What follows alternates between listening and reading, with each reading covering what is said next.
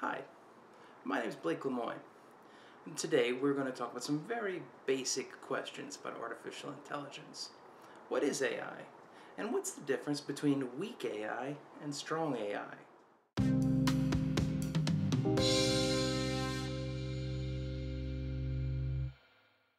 A broad definition of artificial intelligence simply takes the raw meaning of the words. It's an artifact, something created by humans, that has some kind of intelligent properties required to do some kind of task.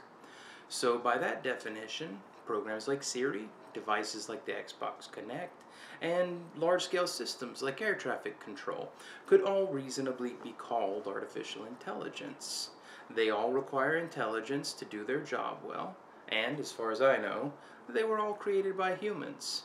But that's not really what most people have in mind when they hear artificial intelligence.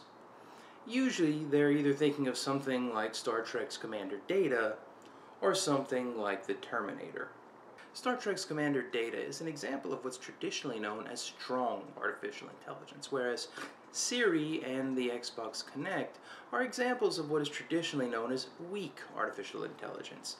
Now, those terms have fallen somewhat out of favor since the term weak artificial intelligence is a little bit misleading, since so-called weak artificial intelligence has already had pretty massive impact on the world. The terms that are coming up to replace them are artificial narrow intelligence instead of weak artificial intelligence, and artificial general intelligence instead of strong artificial intelligence. But weak AI and strong AI are way easier to say and a little bit easier to process. So I'll be using those terms throughout these videos. I just wanted to make sure you would know what someone's talking about if you hear them say artificial narrow intelligence or artificial general intelligence. Basically, weak AI, strong AI. Now, to expand on our earlier definition of AI, weak AI is a program that can do a particular intelligent thing, whereas strong AI is something that has the general property of intelligence, allowing it to do pretty much all of the things that a human can do, which we call intelligent.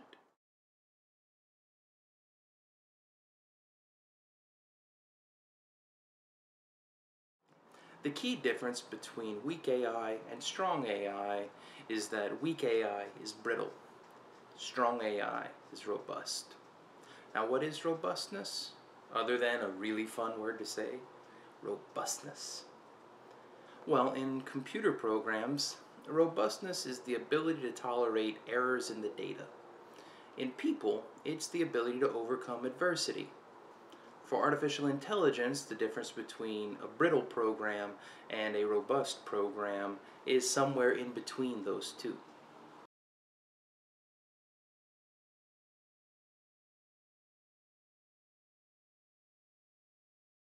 I'd like to focus in right now on three problems that a robust system would be able to handle reasonably well, but might completely break a brittle system.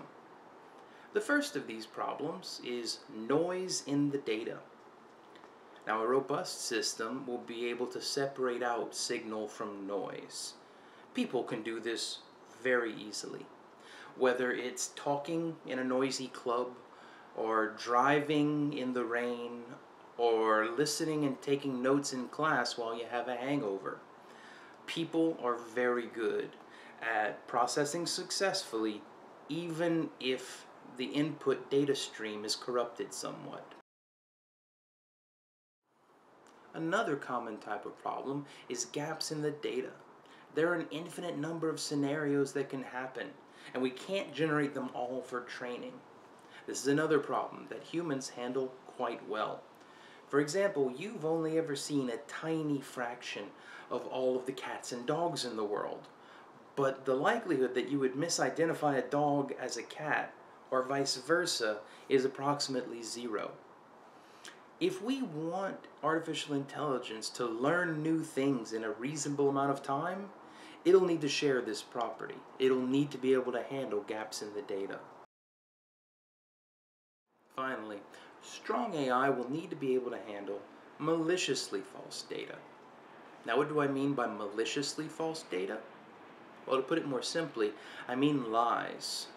Now, of the three types of errors in the data that I've mentioned so far, this is the one that humans handle least well, although we do get it right most of the time. When people are taken in by liars, it's usually because the liar has successfully identified flaws in the operating system and designed data specifically to exploit those flaws. Now, strong AI will need to be able to tell when some other intelligent entity is intentionally designing false data for the purpose of tricking it. Otherwise, our AI is going to quickly acquire lots of beachfront property in Arizona. Now, it's important to stress that these aren't specific features that might be developed. These are broad general properties which will need to hold of massive systems in order for strong AI to be robust. Also, this is not an exhaustive list of all of the things which might contribute to a system becoming intelligent. It will certainly need many, many more things. These are just a few properties that I thought it was worth spending some time right at the beginning highlighting because they're going to be relevant later when we get to some of the bigger questions. So what is intelligence? That is not one of the questions we'll be trying to answer here at all. There's a word, it's called intelligence. We use it. You use it, I use it, humans use it. We generally know what we mean when we're saying it. A lot of computer scientists who are way smarter than I am wasted a lot of time about 70 years ago arguing over what intelligence is in order to figure out whether or not computers could be it.